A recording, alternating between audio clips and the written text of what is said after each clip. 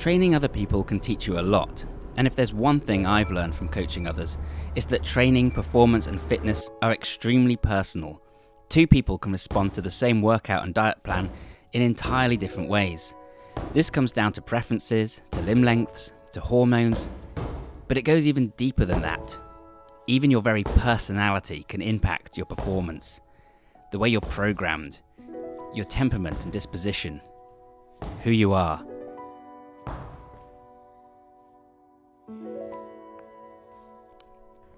There are direct and obvious ways this can be the case. For example, people who are more extroverted tend to have more muscle mass and better fitness. This is because many activities that improve fitness are also likely to involve socializing, spending time with others, and being very active. But here's another way in which extroverts and introverts differ: in reaction speed.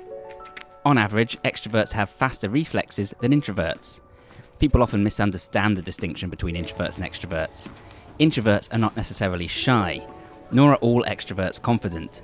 The difference lies in how individuals orient their attention and where they feel most recharged. I, for example, am extremely introverted, according to the popular Myers-Briggs personality test anyway.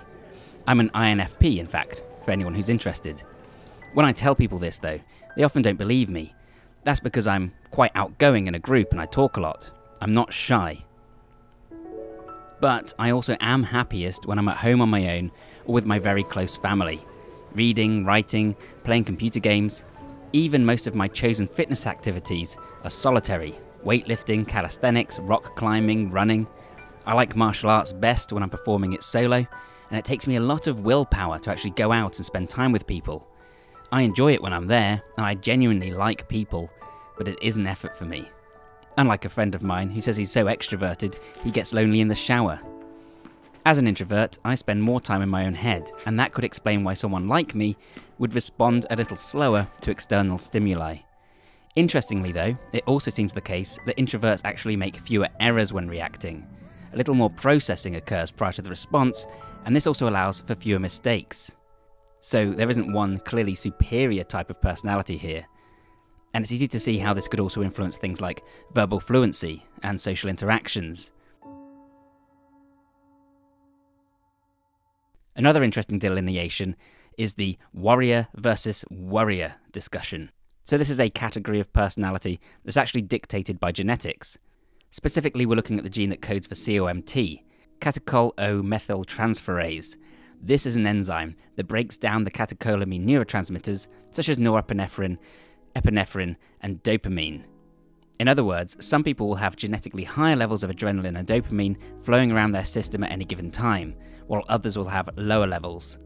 The worriers being those with higher levels, and the worriers being those with lower levels. Of course, you can also be a hybrid with the levels that fall somewhere in the middle.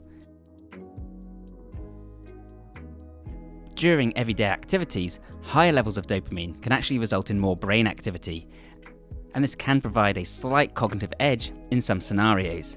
But the problem is that during times of high stress, this can actually become too much for the worrier type. It's at this point that the worrier type tends to step in and outperform the worrier. As you might expect, this makes the worrier type slightly more suited to certain types of competition. For example, most MMA fighters are worrier types. If you want to find out which type you are, you can use a genetic test. There's lots of good ones out there, but I recommend Self-Decode, which I've been using for years and which provides a really wide amount of information on a number of different health and fitness related topics. I'll leave a link to that below, and if you use it, I'll also get a commission, so thank you for that in advance. You just need to send a saliva sample, or you can download and reuse your DNA data from a site like Ancestry. But if you'd rather not spend the money, you can likely reflect on your own personality and make an educated guess. Are you in your own head a lot? Do you have racing thoughts? Do you get easily flustered when under stress? I'm so that way inclined that I tend to forget my own name when making appointments. So yes, I'm definitely the worrier type. Or are you seldom worried and good at performing under pressure? In which case, you might be a worrier. The good news is that once again, there are pros to both kinds of performance and ways to maximize your natural potential. According to one study, fighter pilots with the worrier genotype tended to perform better on practical test scenarios, Predictably, the worriers would be distracted by their own anxiety. But when given sufficient time to acclimatise to the stressful situation, worriers actually began to perform better. And there are ways that worrier types can mitigate their higher levels of stress too. For example, they can use meditation or CBT to maintain a calm state of mind. After all, the stress response only occurs if the individual interprets the situation as stressful.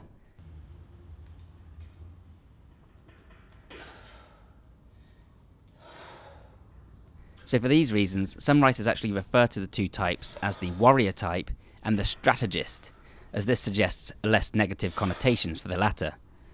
Likewise, the worrier type might be able to overcome some of the more negative traits associated with their less wired mentality by using strategies to amp themselves up, or even by using caffeine. If you're looking for a way to manage your own cognitive state, using an app like today's sponsor, Endel, can be a fantastic option.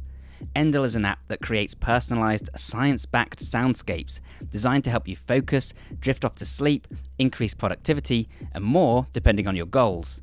This app uses patented technology to adapt in real time to a host of different inputs, including the weather and even your heart rate, if you have a compatible device. It works with your circadian rhythms and has been shown to boost productivity significantly compared with strategies like listening to playlists.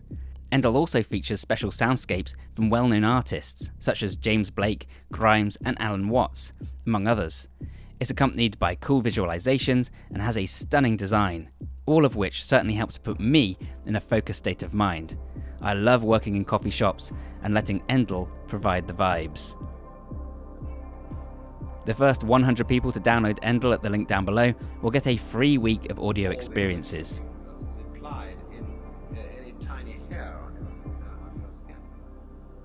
Goes with it.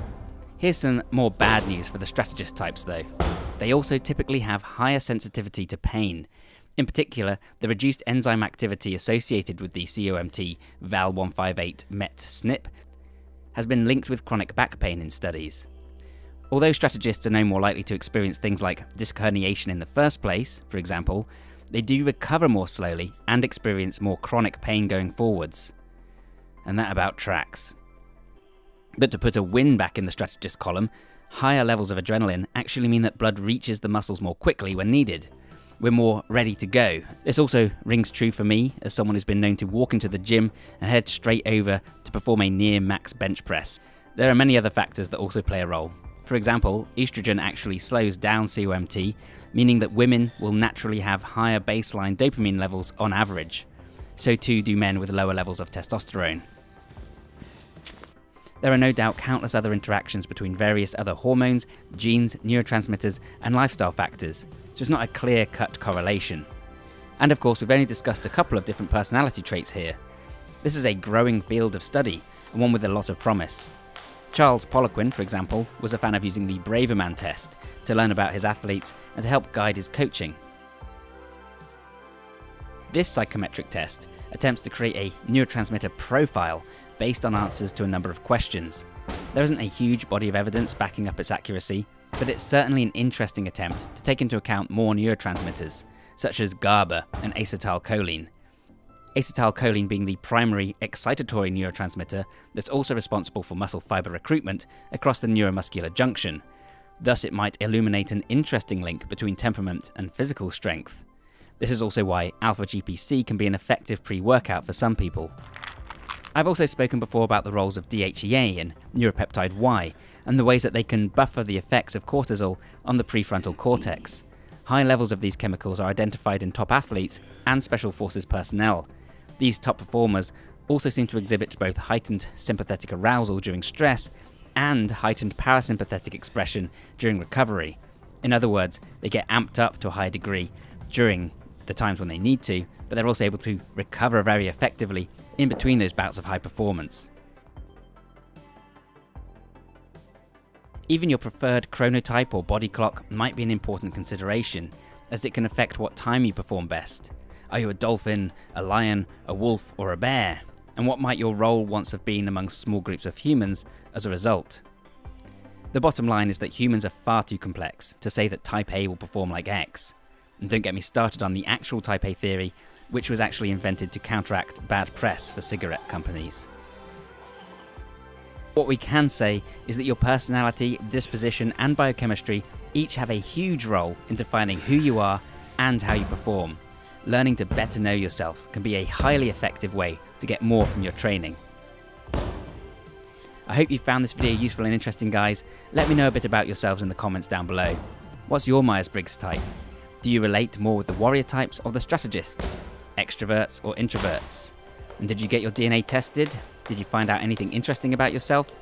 As a reminder, you can find a link to Self-Decode down in the description. And a huge thank you once again to Paul and Louise for letting me use their gym and turn off all the lights. It's a fantastic place to train with amazing coaching, so if you happen to be local, then I highly recommend getting in touch. And guys, you can find this full script as an article over on my blog, and there you'll also find links to all of the studies that I referenced or that back up my points in this video. Whatever type of person you are, I'm really glad you're here. So thank you so much for watching this one, guys, and bye for now.